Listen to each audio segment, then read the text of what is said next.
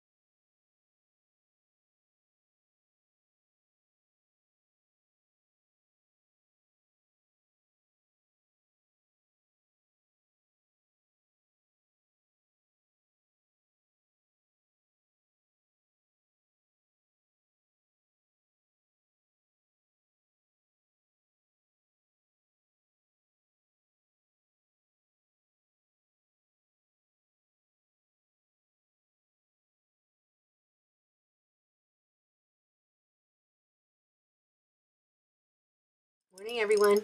This is Vicki from Messy Table Studio. I recorded and carved 3 videos yesterday. And poof, about 3 o'clock I quit. All right, so let's see, day 17. Let me do a recap. So day 17 was an amalgamation of different stamps that I wanted to use because I like Blair Illustrations doodles, and that was the inspiration for this. And then day 18 I did this, which were larger versions of kind of the same thing. So let me show you the paper. Here are all the stamps.